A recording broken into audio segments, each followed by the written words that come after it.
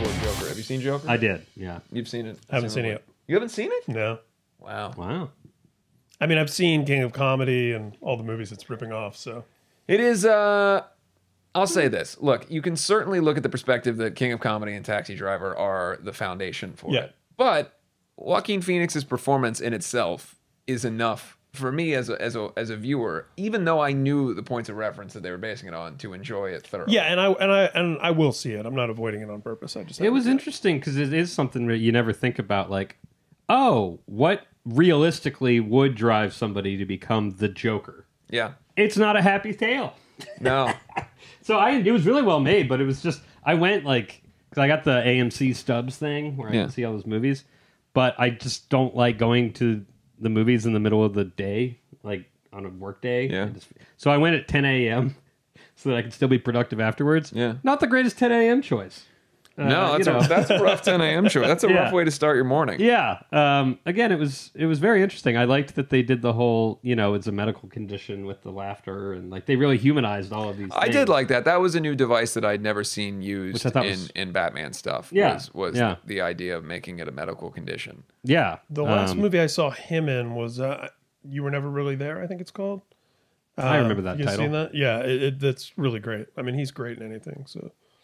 I'm changing the Joaquin, football I mean, game not right the now Joker. while we're talking. The Joker's not great in anything. So I did will you continue to talk for a second while I change the channel I'll here, talk and then about the wanna, Joker. Yeah, I want to get into that, but you two talk for a second. Okay, so let's say this. You have... I'm trying to get the game Speaking of the Joker, you have a Michael Keaton multiverse Batman hanging up in here. Which one? That one? Yeah. That one? Or that one?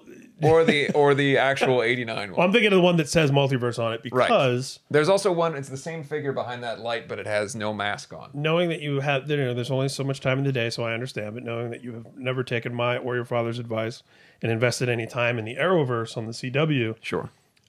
I'm happy to be the one to tell you that in the upcoming... That Michael Keaton is playing Batman. Well, in the upcoming Crisis on Infinite Earths... Is he playing Kingdom Come Batman?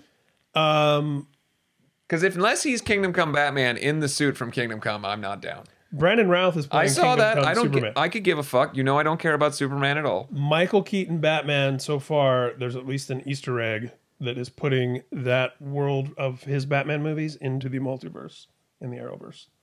Will he be in the Kingdom Come suit? Don't know yet, but I know that there's a newspaper headline that says like Wayne Tech CEO Bruce Wayne weds socialite Selena Kyle, and it's a picture of Michael Keaton in a tuxedo. Oh, and like an old Michael Keaton or a young Michael Keaton? It's somewhere in between. Older than the Batman movies, it looks like. Well, now I have to look this up. So you keep talking. Yeah. So this is the thing. I was going to say that now. I mean, they're pulling out all the stops. They're bringing in Huntress from the old Birds of Prey TV series. I mean, they're really going to town. Let's see here with the whole multiverse concept. Apparently, Crisis on Infinite Earths will reference Michael Keaton's Batman movies. There it is. There it is. Yeah, Wayne Tech CEO Bruce Wayne. Yeah, and I don't know that was even an officially released thing. I think it's more of a leak type thing. Look, if you have Brandon Routh, Kingdom Come Superman. Yep. And you have Michael Keaton, Kingdom Come Batman, which would be amazing. And then I don't know who could be Chris O'Donnell as Red Robin. Who is that? Oh, Burt Ward's going to be in the Crisis. I saw him wearing a weird sweater. Yeah, I don't know what character. Like I will only watch it if Tommy Lee Jones is back as Two-Face. Yes. But they've switched the side of his face. Yes, exactly. Or he's full face, where it's just both sides are purple. Yeah, one face, Two-Face. Red fish, blue fish. Billy D. Williams finally getting to be Two-Face. Oh, yeah. That would be great. That would be cool. That we could do that. Long overdue. Yeah, a very, very old Two-Face. We've all seen many times where he has been sold the story of how he was promised the role of Two-Face. Yep. Yeah. Only to be double-crossed by Warner Brothers. I'm actually going to go with my parents there to the Batman experience at Warner Brothers. What is the Batman experience at Warner Brothers? It's the so it's right? it's the backlot. They have all the costumes and cool. the cars and all the shit. I've never been, but awesome. it's